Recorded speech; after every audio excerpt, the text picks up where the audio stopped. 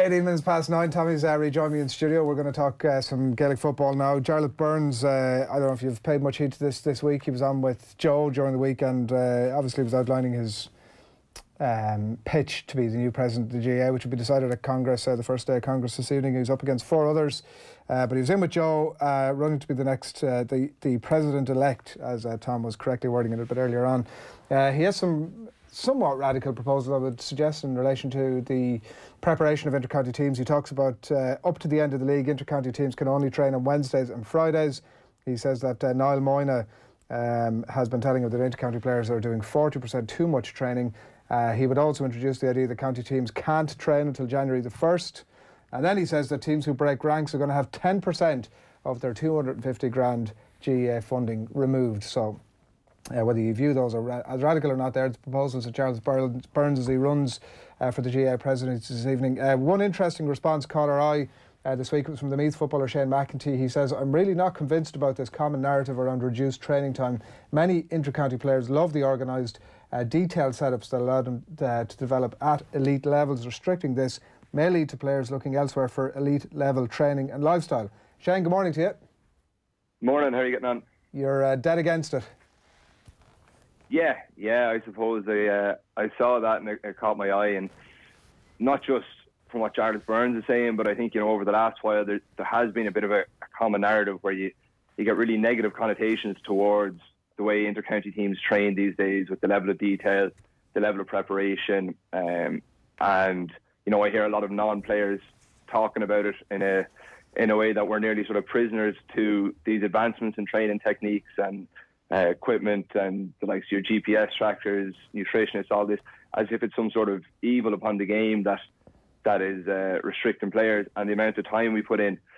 And I just felt, I'm not trying to speak for every player here because there's clearly going to be different opinions, but I know personally, and I know a lot of other lads really enjoy this. They really love this side of the game, and I don't see the need, or I don't see the appeal. I don't see why such drastic action should even be ran or considered.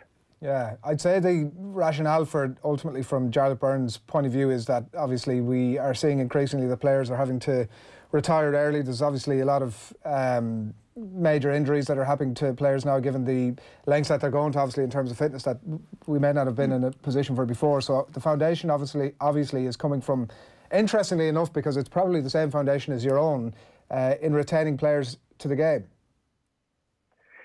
Yeah, and look, I can understand that, and I'll have to admit, I'm coming from a position where I'm not married with kids, and I've quite a supportive structure around me in terms of family, girlfriend, employers that make it quite conducive to playing inter-county football. And I understand there's a lot of people who don't have the same circumstances in place.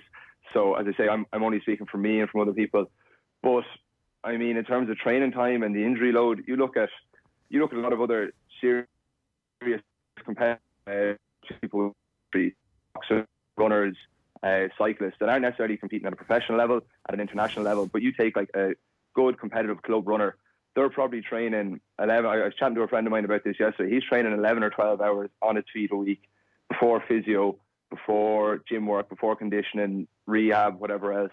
You take a cyclist who's a good club, not an international level cyclist, he's getting 15, 16 hours on the bike in a week. So in terms of training load, I think while we do train hard and we do make commitments, I don't think we're on our own in that case. I think, there are other sides to this as well. Shane, good morning, Tommy here. There's a number of pressure points, obviously in the GAA at the minute, and we're not going to fix them in this room or on a Skype call. But I'm just wondering, what was it that caught your eye about Jarlath Burns' proposals? For me, he speaks some sense. There's probably some bits of it. Perhaps the 2 days a week is just unsustainable. But one of the major factors, I suppose, has been reducing inter-county spending and also the calendar problem. And I'm just wondering what you think about restricting training to January. If we could get the season to work around it, I know pre-season is important, but if training could be restricted to an 8-month period, or the inter-county season could be restricted to a certain period, would that appeal to you? Yeah, as well, I want to say I agree with some of his points. You make good points about the college competitions and the struggles they're having at the moment, and I think they're brilliant competitions.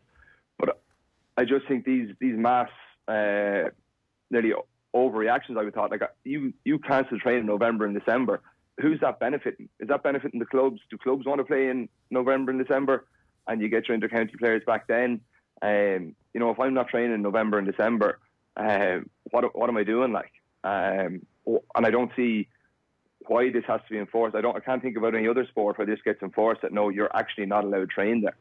You know, lads are voluntarily going through it, and I do understand that we have fixtures issues and we're trying to revamp the calendar, but you know, I really don't envy whoever has to try and sort that out at the same time, because we look at so many of these competitions across a number of different codes, across a number of different age groups, and I find it very difficult to see a working solution, which is difficult. But given the current structures we have, I just don't see why you take away November, December from lads who, as I said, enjoy this high level elite training.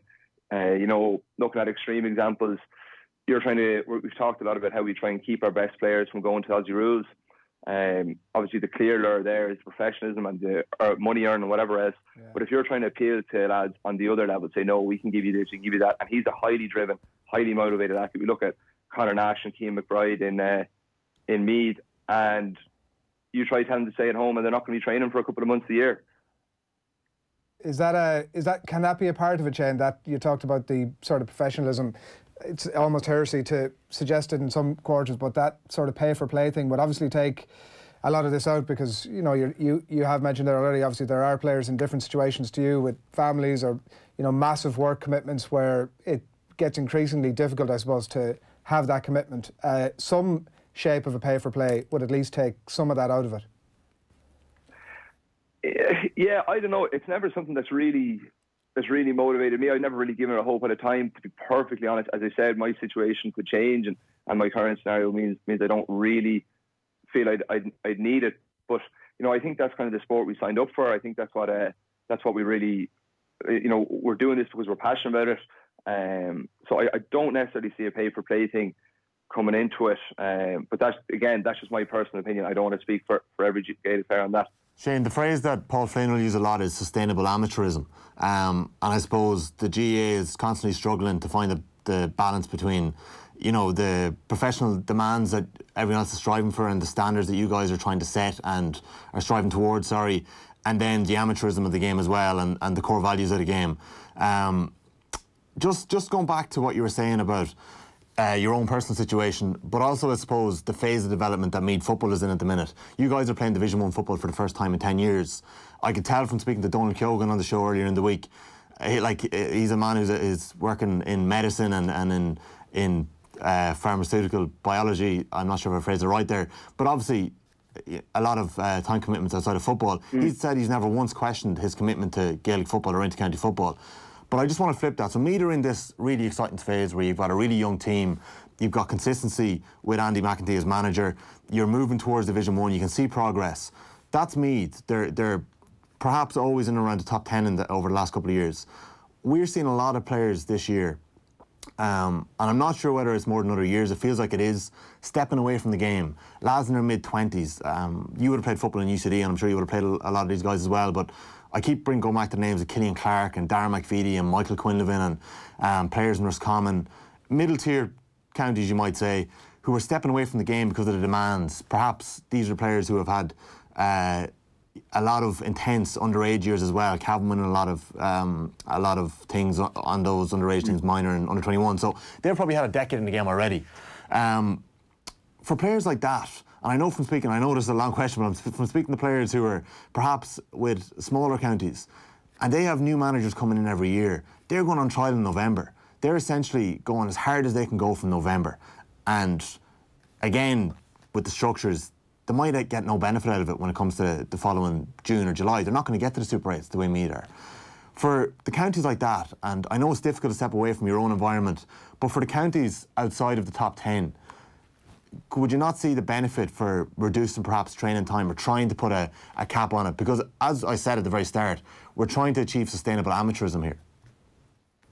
Yeah, look, I understand that that's going to be an issue for people, but I'd also say that that's kind of the nature of sport as well. You look at most sports around the world, there's going to be certain teams and certain people that dominate, and you're going to have highly competitive, highly driven people that unfortunately through whatever circumstances maybe can't get to that level. But yeah, no, I'd admit that is difficult. But I do think the GA is coming around a bit more, that there's not that same stigma with lads stepping away. Like we've had fellas in the last couple of years. Mickey Newman's one that comes to mind. He's took a year out, got himself sorted, relaxed for a little bit, came back in and was flying. So I think the GA is becoming a bit more fluid like that it's not as rigid. I still don't know if reducing the training time's going to do that. I really just don't know. Maybe it would in some cases, but again, it's difficult to speak for people from the counties you mentioned, and as well for individual motivators. Like, you know, I just look at it myself. I like the routine. I like being able to test myself. I like being able to, you know, we sat down, a group of us last year, and spoke about the amount of services that and I'd imagine most inter-county teams get. You get your nutritionist, your S&C, your psychologist, your medical team, all these sort of things that if I was, you know, an aspiring club player or aspiring club athlete from another sport, that would cost me a fair bit of money to avail of those services, you know. And by having these well-ran and long-ran years, we get access to this. So even on a personal level, just in terms of motivating yourself through your own athletic development, that's one of the real pros and real pluses that comes with having these sort of setups. So I just don't, to answer your question, I don't know. It's hard to know what it would be like if we went that route. Personally, I'd be afraid of the alternative, because you could have some fellow who's on the cusp of maybe a League of Ireland team or an AIL rugby team where they might get those setups. And if you're taking a good chunk of that year away from them, they might start saying, it's certainly not me, because I wouldn't be next or near any of those teams. But you do have lads in those scenarios that are making decisions, and then you start losing them, and then we're losing some more of our best possible athletes. So I don't know, that's my main thought on it. But I can see there's another side to it. Yeah, I completely accept that, and it's hard. It's very hard to get a fine balance on this. Yeah, it's interesting that you are both kind of coming from the same point of view in terms of trying to, that sustainable thing and trying to keep players within the game. Just finally on it, Jenny, you of the view that it's not these proposals, but something else is acceptable, or are you just saying it should be unregulated, unfettered access to whatever preparation needs to be done? No, I wouldn't say unregulated, because I mean we still have a club game that's very important here. You know, and I think there does need to be some sort of structures, but it was more just what got my tail up yesterday a bit was I see so many analysts and pundits, you know, constantly harping this negative drum about the amount of training, the amount of commitment, the amount of restrictions we have, and I just thought this was kind of feeding into that, and I know there was other players with that opinion of me, and I kind of bit the bullet a bit and voice it. So yeah, I do feel things are important to keep a balance for lads, and to make sure they don't get at the end of the day, we're not getting paid, and we're not looking. I'm not looking to get paid. So you know, we have to keep some sort of balance that a professional career is possible. But I just think these extreme measures are completely over the top. Shane, moving away from that, you're one of a number of Meath players who've been injured this year going into Division 1. What's that been like, missing Division 1 so far this year? I know you're on the way back. How's it been the last couple of weeks? Yeah, it's tough. It's probably the first sort of long-term injury I've had to deal with, and you know, you're looking at these games, and there's massive effort going in from the lads, and it's really, really fine margins that you're falling short of. And I suppose naturally your mind starts to think, geez, if we had a couple more of our maybe more experienced players available, what sort of a difference it would make. But I have to say I've got massive heart out of going and watching the lads play. Like, even you're down in Killarney at the weekend, and after 10 or 15 minutes you're thinking this could be a really tough day at the office, and we really weren't that far away from taking something out of the game. So while you don't want to be celebrating a loss, and we're not slapping each other on the back saying it's all good, there was definitely great stuff to be taken from it. Shane, thanks a million. No problem at all. Cheers, thank you. Shane. Shane McEntee on Cheers. the line there, discussing Jarlath Burns' proposals.